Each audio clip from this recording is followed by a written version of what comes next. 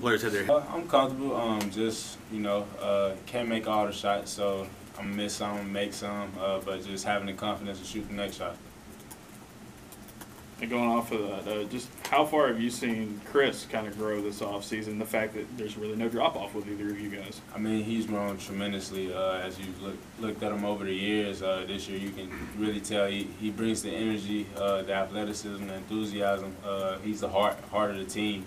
The voice behind everything, leads on defense, rebounds, makes and ones, and as you've seen previous game, he knocked down that corner three. Allen, what was it like coming off the bench for you, and then is that a role you can maybe grow into, and how does that kind of work for you?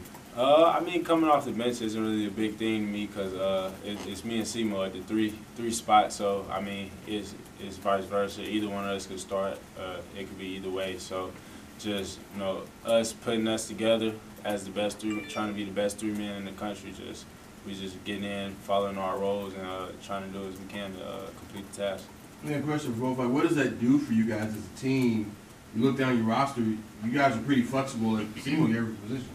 Yeah, just knowing that we got tremendous depth as a whole, as a team. The lineups can change at any moment. Different guys will start, but just knowing, we're a team at the end of the day. So just putting ourselves together, trying to be the best in the country.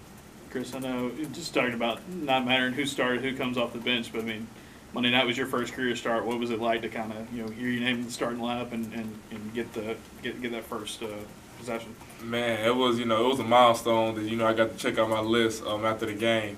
And, Al's been helping me a lot. Recently it was just just the mindset and like it's always gonna be competition because it's a dog eat dog world. But me and him coming from the same state, we got brotherly love that a lot of other people don't have. For certain on certain teams and everything. So just being a starter for the first time in my career is definitely a milestone, and I just can't wait to continue. Just showing everything I got this season. So.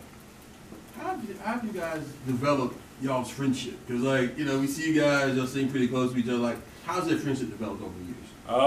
I mean, we knew each other from being back home.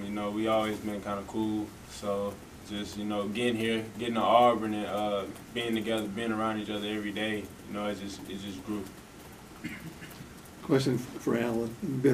Being a senior, been around here a while. What's your take on what you guys need to get better at from game 1 to game 2?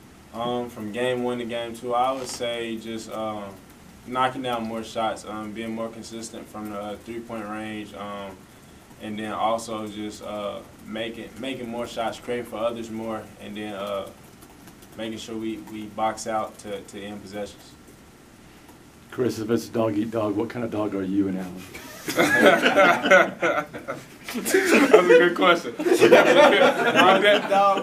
definitely pit bulls. We're definitely pit bulls. Most definitely pit bulls. We're not on Chihuahuas. Definitely pit bulls. Definitely pit bulls. Anything else, these guys? on that, gotta end it.